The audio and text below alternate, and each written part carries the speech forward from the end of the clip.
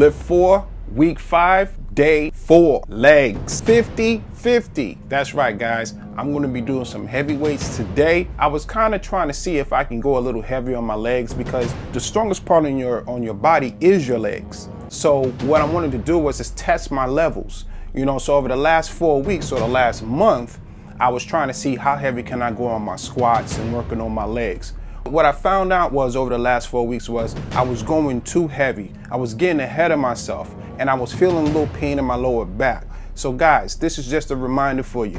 When you're lifting and you're lifting dumbbells or barbells, do not go over a weight that you can't do because you can hurt your back, injure it, or you can make it pretty sore. All right, guys, I am juiced up. Enough talking. Let's go.